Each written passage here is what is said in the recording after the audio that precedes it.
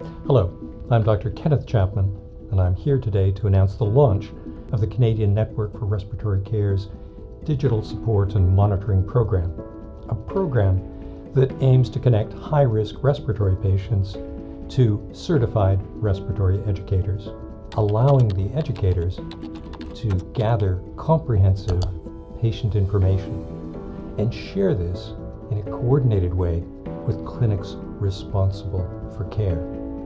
What will result is more comprehensive management, better patient involvement, and effective and time-efficient use of resources.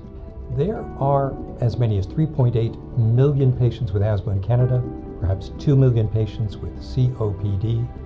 These are patients we know to be at high risk at this time of the coronavirus pandemic. This is a groundbreaking initiative, one that will improve the care of a vulnerable group of patients with respiratory disease.